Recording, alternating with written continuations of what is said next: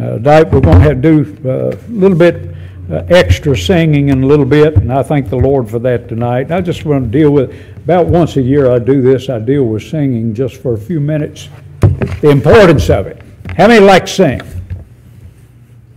How many are good at it?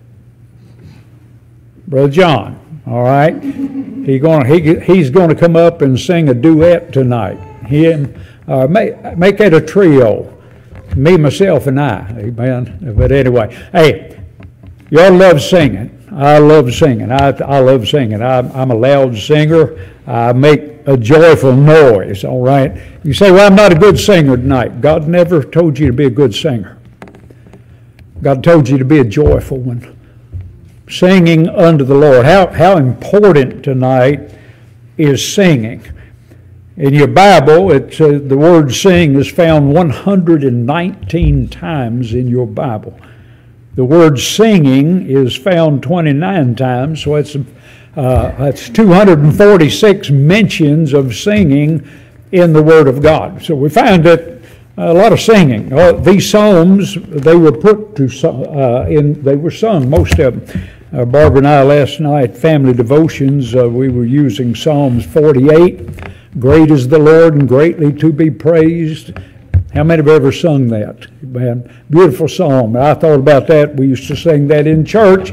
So these were set to music, but they had a message behind them. This is not that repeat something 500 times in one song, but these are meant to help. They're songs that encourage the people of God. These psalms here show us that people have been where you've been. By the way, if you're going through hard times, you're not the first one to ever go through a hard time. A lot of these songs that we sing over here in the hymnal were written in some of the hardest times of their life. And one of the greatest examples would be the page number 145. H.G. Spafford wrote a song called "It Is Well With My Soul," after he lost family members at sea. And we sang that tonight. I heard the bells on Christmas Day. Henry Wadsworth Longfellow. He wrote that on Christmas morning during the Civil War. He had two sons. They were in the army. He had no idea if they were alive or if they were dead. He had no idea. And he looked around and said, "Hate is strong that mocks the song of peace on earth, goodwill toward men." So these psalms were written to encourage the people of God, to let them know they've been there and done that. Listen, and if they can do it, we can do it, all right? Same way with Hebrews chapter number 11. So I thought about that singing. What is singing tonight? He said that we are to come before His presence with singing. I don't think I've ever heard anybody coming through the front door singing. I think it'd be good. Hey, just come through the front door singing. Hey, making a joyful noise unto the Lord. Come into His presence with singing. That tells me that God enjoys singing. That's why there's so much attention given to it in here.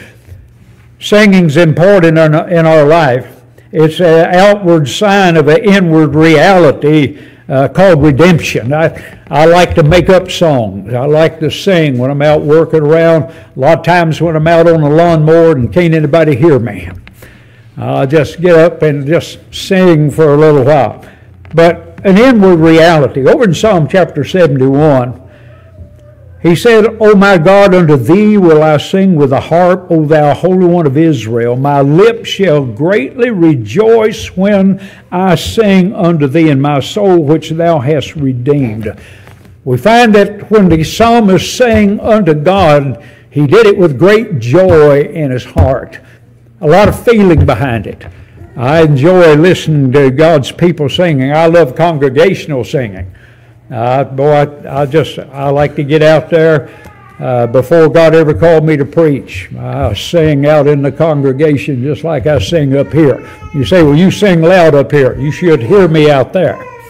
I remember little children 5 and 6 pews ahead of us turning around looking at me when I was singing, just lifting up. I was behind a couple one day, and they turned around and they said surround sound. All right, I was right in behind them. Listen, I'm talking about singing tonight.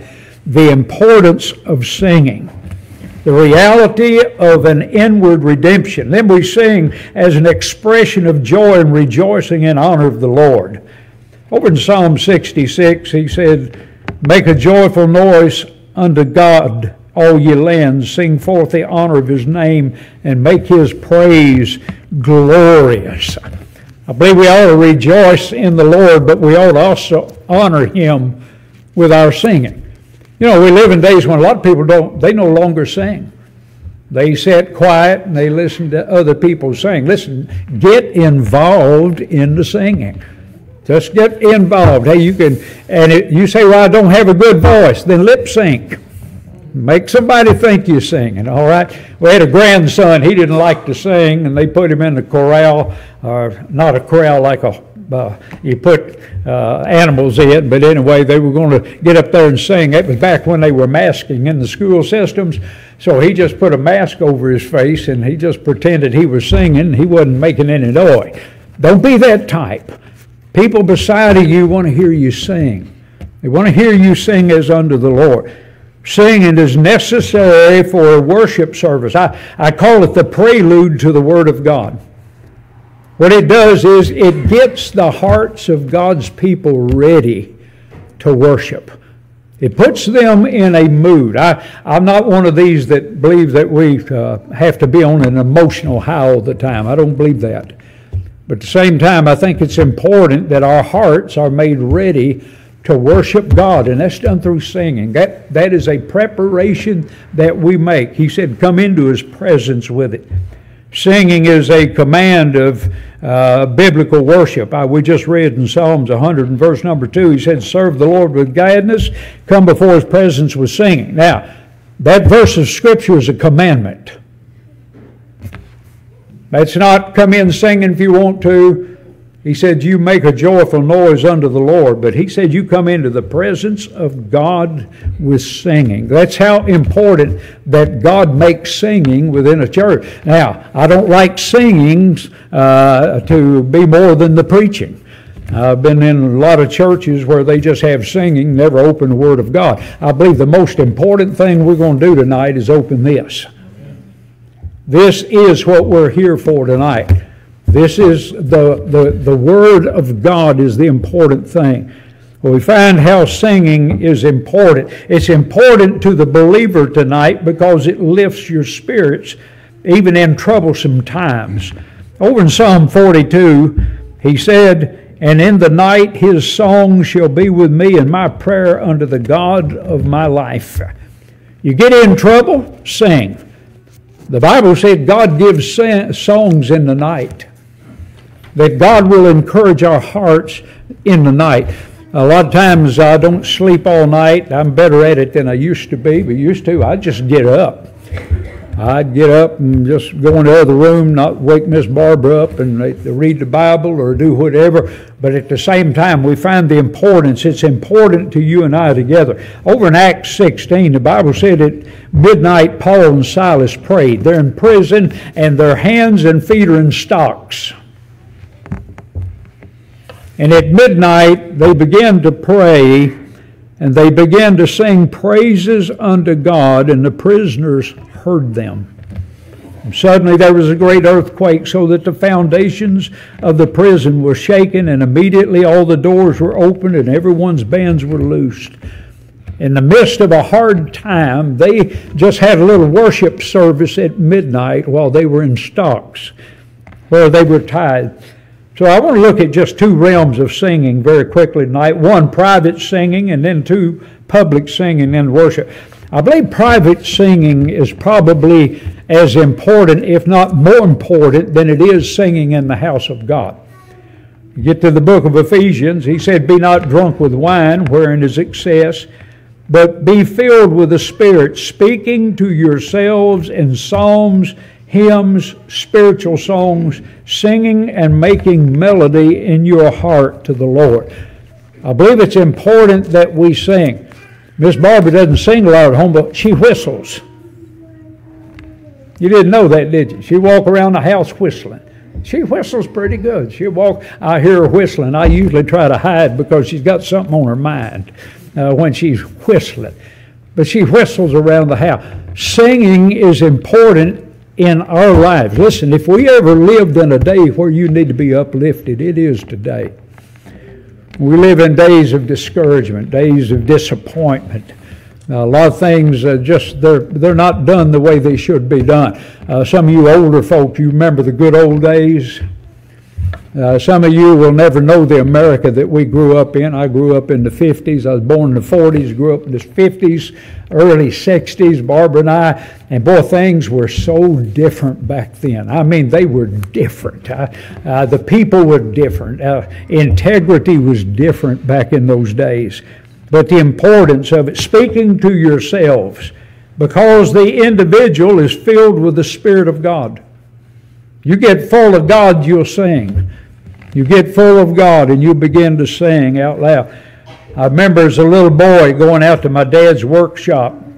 And as I went out there, Dad didn't know I was coming down the garden path. I'd go out there. I could hear my dad singing Amazing Grace, how sweet the sound that saved a wretch like me. I can still hear. Dad had a good baritone voice. In the shop working by himself. And then I would come in and I would catch him singing out loud to the Lord. Singing unto the Lord, spiritual singing. These are songs of praise for what God has, one, promised you, and then two, for the things He's performed for you. I thank God we've got a book full of promises here in our hand. Somebody counted the promises one time. I forgot how many thousands and thousands of promises are found in the Word of God. God makes a lot of promises to His children. And then He brings them to pass. And then we look back at what God has accomplished in our life. Here lately I have been thanking God so much that in a right manner I have need of nothing. I mean, you find that in the Word of God. It's in the Laodicean church. Revelation chapter 3, and they were lukewarm. Listen, because we've got things ought not make us lukewarm. It ought to heat us up on the inside. How blessed are you tonight to live in America? Think about this land. Listen, and let me just say this, and you can politicize it. Don't let them give it away. There are too many men and too many women that died that we might have what we have here tonight for us to just give that thing away. You know, a lot of people give things away because it didn't cost them anything to start with. I was going down the road one day not long ago and somebody had peeled rubber. Now, you young people know what peeling rubber is, all right? I'm talking about piled it up. I don't know what kind of automobile they had, but I mean, there was a pile where they start off because the tires were spinning, and you could see the black marks down, and I thought to myself, probably Dad and Mom paid for the tires. If something doesn't cost you, if something doesn't cost you, then you're not going to appreciate it. Young people, you work for the things that you have. You work. Have a work ethic. But then we praise God because God gave us the opportunity to do that. Dr. Alfred Smith, he published a book, Al Smith's Treasury of Hymn Stories, and I knew Dr. Smith personally. A tremendous man of God. Loved to hear him sing. Very wise man. He was at Bob Jones University for a lot of years, and he's just a tremendous man of God, but he loved music, and he just simply said that there are stories behind the hymns. And so he wrote books, Singing and Melody in Your Heart. And then we've got public singing is found here, but it's important to what we're doing tonight. I want you to get involved. Get involved. Listen, worship is not a spectator sport. Sometimes we're kind of like watching a tennis match. Ping, ping, ping, and we just sit there and we enjoy it. Listen, you ought to get involved in the church services. You'll never get anything out of church until you learn to put something in church. When you put something in church, it's then that you'll get something back out of church. Make a joyful noise is a command. These 4 words, what a blessing they are. When the word means to split the ear.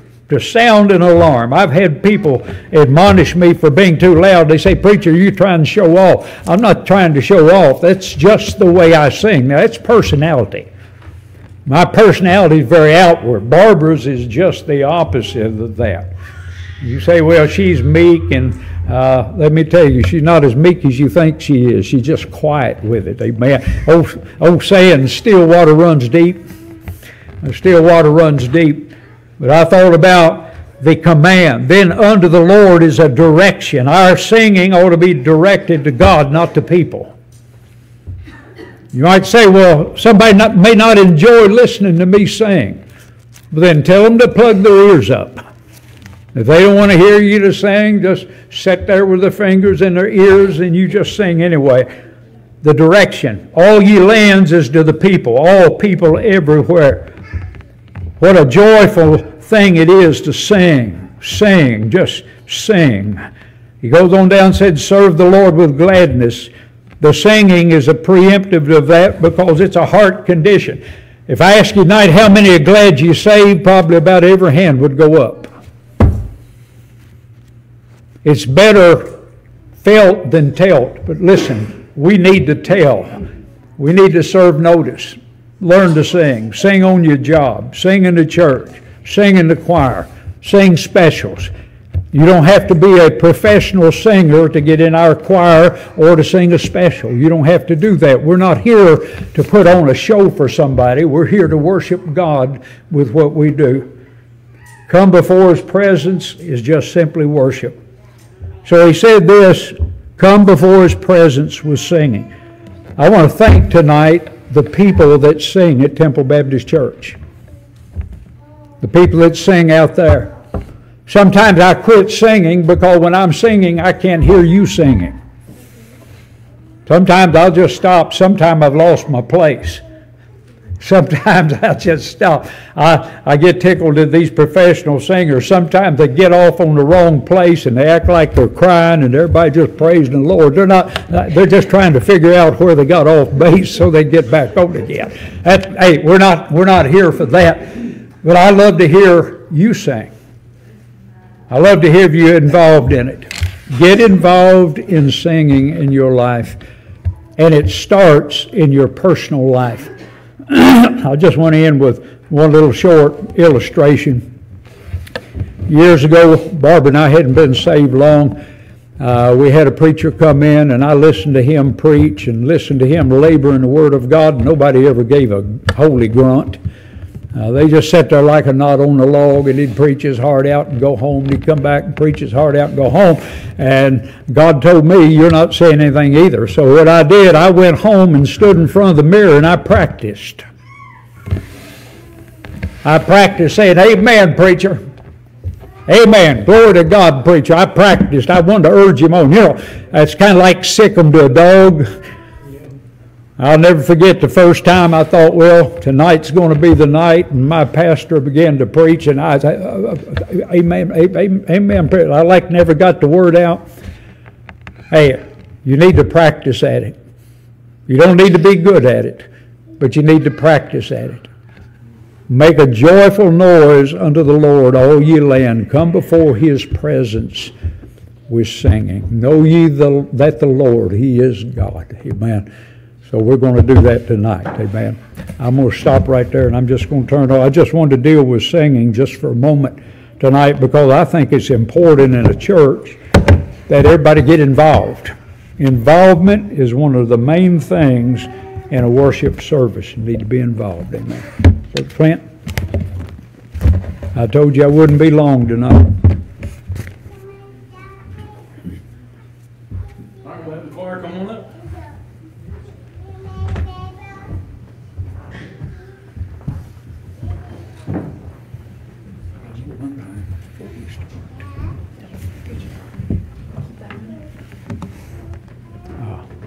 Is it still running now?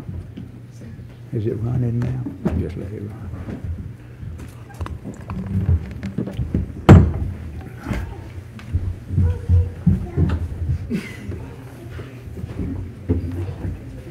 You're welcome.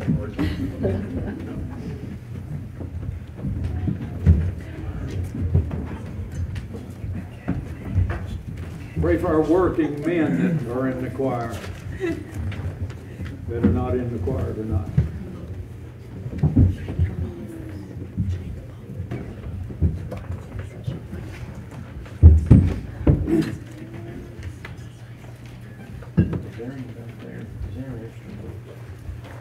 I'll probably have to share with Destiny, so I need it.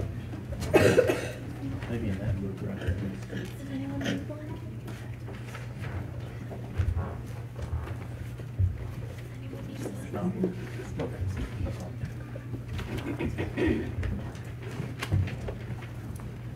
Reach it. Yeah, that's all.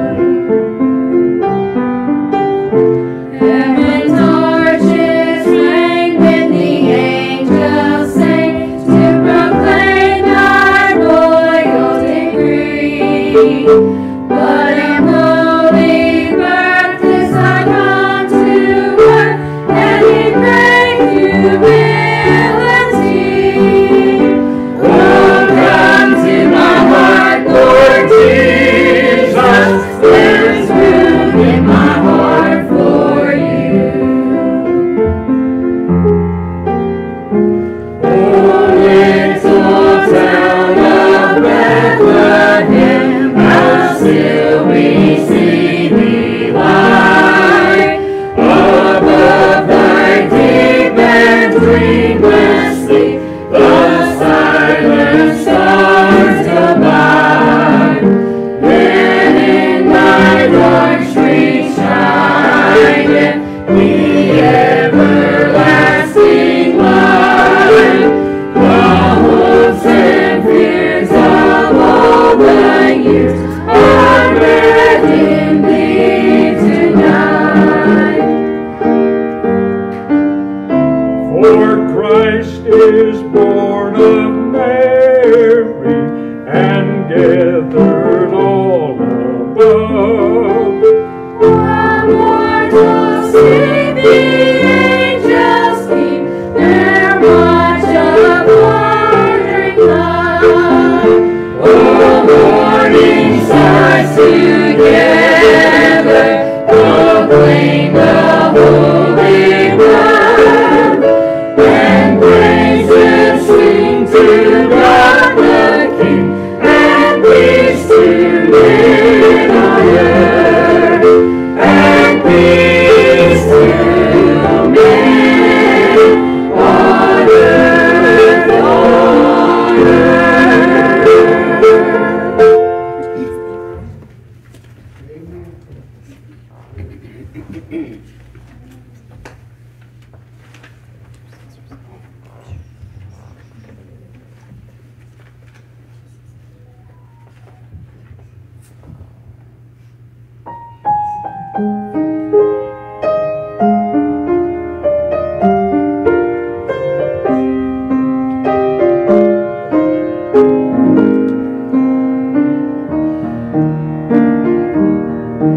A child is born in Bethlehem, with no place to lay his head. The stars give their light on this holy night over his manger bed. Call him Jesus, call him Jesus, a name above all other names known to man. Call him Jesus, call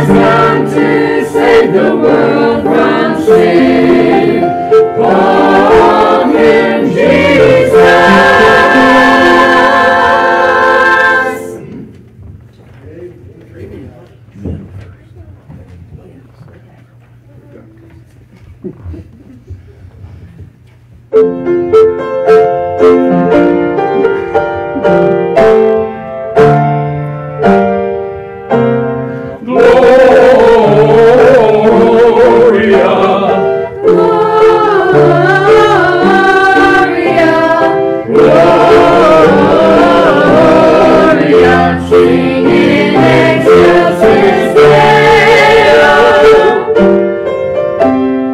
Hark the herald angels sing, glory to the newborn King. Peace on earth and mercy mild, God and sinners reconciled. Joyful all ye nations rise, join the triumph of the skies. With angelic hosts proclaim, Christ is born in Bethlehem. Hark the herald angels sing, glory to the newborn King.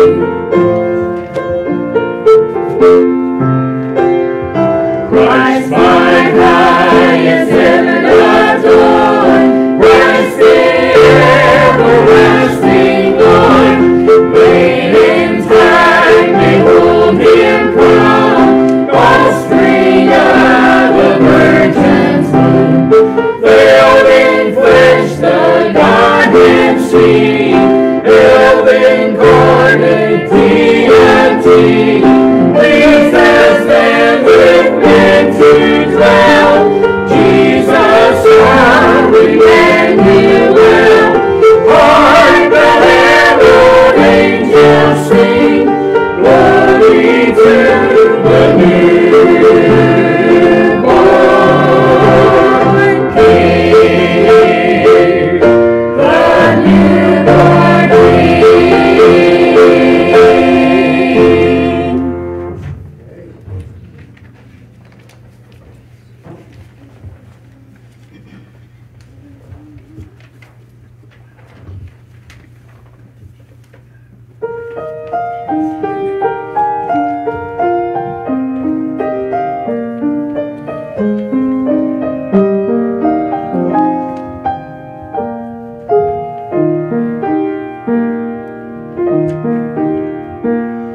Sleep, my child, and peace attend thee all through the night.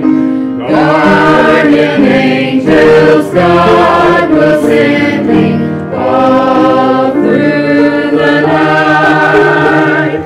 Soft the drowsy hours are creeping, hill and vale in slumber sleeping.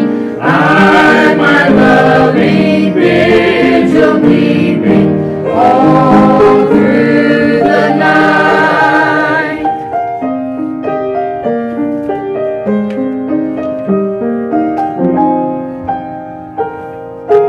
While the moon her watch is keeping all through the night, while the weary world is sleeping all through the night, o'er thy spirit gently stealing, visions of delight revealing, brings a pure and holy feeling all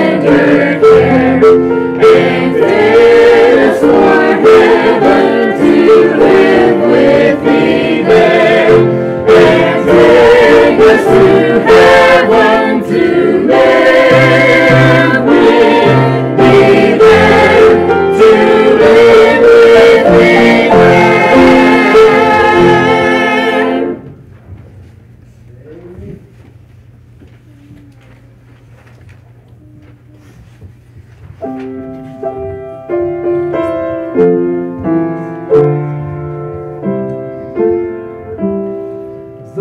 a star in the east on Christmas morn. Rise up, shepherd, and follow. It will lead to the place where the Savior's born. Rise up, shepherd, and follow.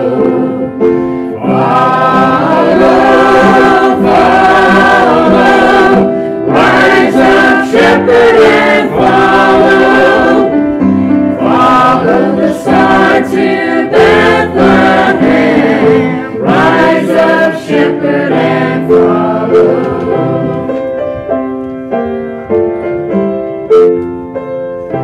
If you listen well to the angel's words, rise up, shepherd, and follow. You'll forget your sheep and forget your herds. Rise up, shepherd, and follow. Follow, follow. Rise up, shepherd, and follow. Follow the star to Bethlehem. Rise up, shepherd, and follow. Rise up, shepherd, and follow.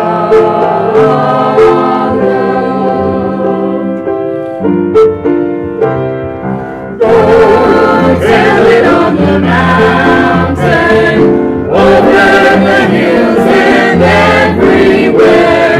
Go tell it on the mountain that Jesus Christ is born.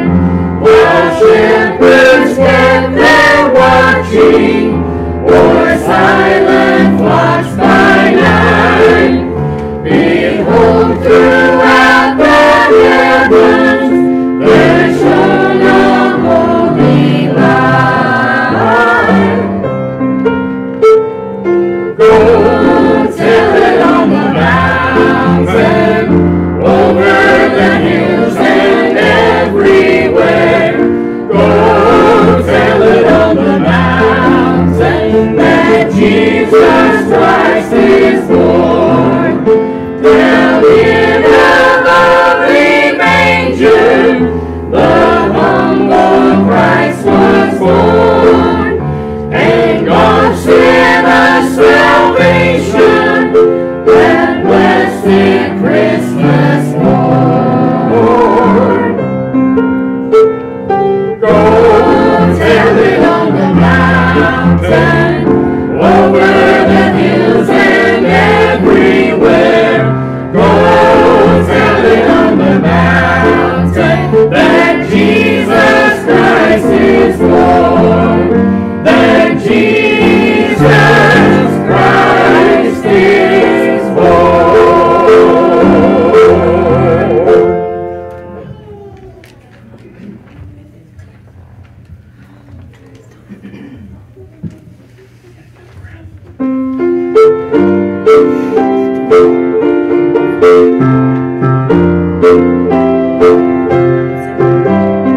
Glory to God in the highest, peace on earth, goodwill to men.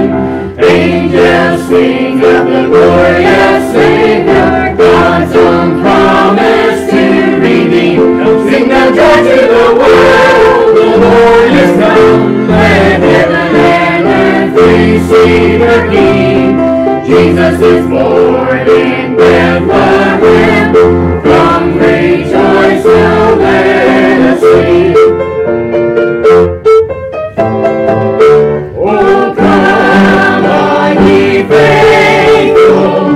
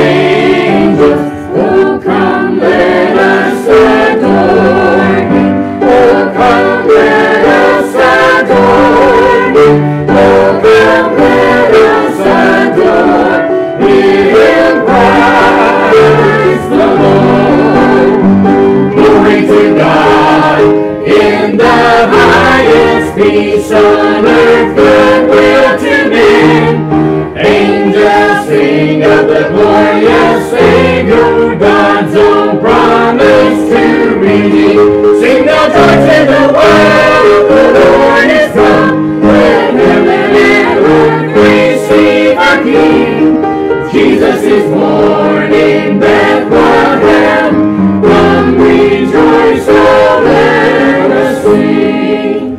Oh come let us adore Him.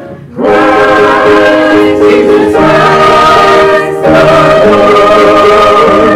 Glory to God in the highest.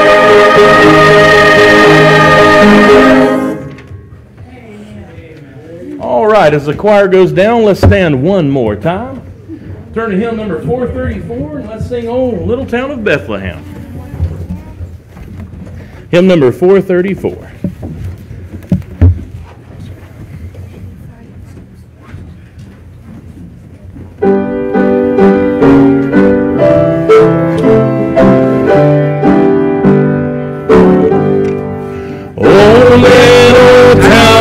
Bethlehem, how still we see thee lie. Above thy deep and dreamless sleep, the silent stars go by. Yet in thy dark street shine the everlasting light, the hopes and fears of all the